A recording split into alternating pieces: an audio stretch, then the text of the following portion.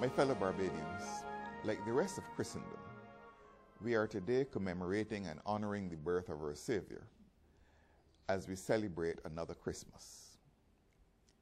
Every year at this time, people across the Christian world pause to reflect on the birth of Jesus Christ at Bethlehem 2,000 years ago.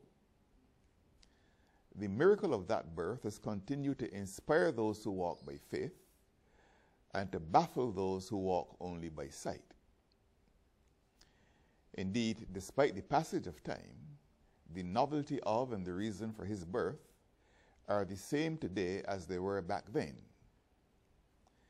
The herald's message of peace on earth and goodwill toward men is as relevant today as it was when first proclaimed by the multitude of the heavenly hosts on that memorable night when shepherds were abiding in the field, keeping watch over their flock. The challenge mankind has faced ever since that proclamation is that of trying to frustrate those whose actions make peace on earth and goodwill toward men more difficult to achieve. As we reflect on the message and the promise of Christmas, therefore, let us focus on those ways in which we can promote peace on earth, on those ways in which we can promote goodwill toward men.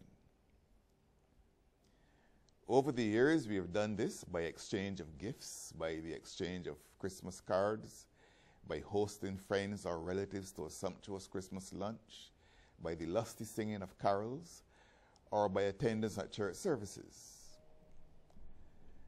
These gestures are all to be commended. But peace and goodwill are not the creations of one day or one season of feel good. It is our duty to promote peace and goodwill every day of every month of every year.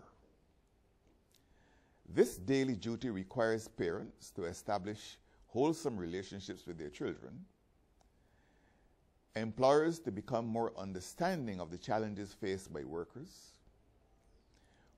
to be more sensitive to the needs and expectations of their employers, producers of goods and services to become more respectful of those who consume their goods and services, the able to embrace without pretense those who are differently able, the state to care holistically for all of its citizens, and citizens to play their part in the development of the nation. Achieving the ideal of peace on earth and goodwill toward men requires also that we all make an extra effort to ensure that the less fortunate among us can also have a level of social, economic, and psychological well-being consistent with what we want for ourselves. As I've said on earlier occasions, what I want most at Christmas is not available in any store and cannot be found on the shelf of any grocery or supermarket. What I want most for Christmas is that each of us grasp what is needed to bring a sense of fulfillment to the lives of those less fortunate than ourselves. Is that each of us see our neighbor not as a means towards those self-centered ends we may set for ourselves, but as an end in himself, so that we treat him as we treat ourselves.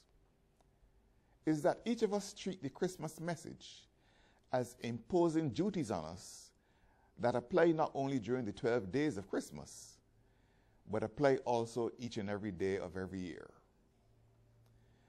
That is how we as Barbadians can give true meaning to the miracle wrought through a virgin in a humble inn at Bethlehem in mankind's first Christmas.